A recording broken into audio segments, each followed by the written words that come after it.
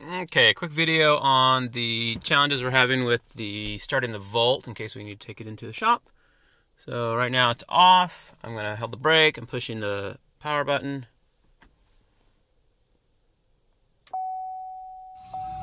Waiting to shift. That turned on. Com app. Just download. Turn the radio off. Okay.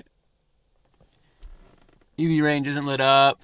So here should be on. I'm going to shift to park. It says action required, shift to park. I shift to reverse, I'm going to shift to park. Okay, so it's not really on. So here I'm going to hit it again. Goes through some kind of cycle. Again, not really on. I'll shift. Shift required. Okay. Let's just push it one more time.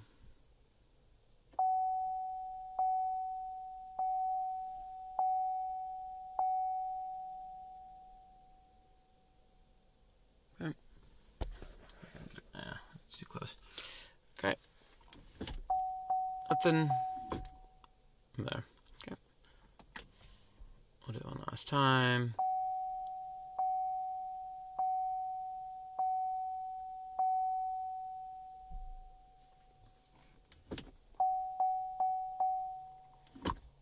Okay.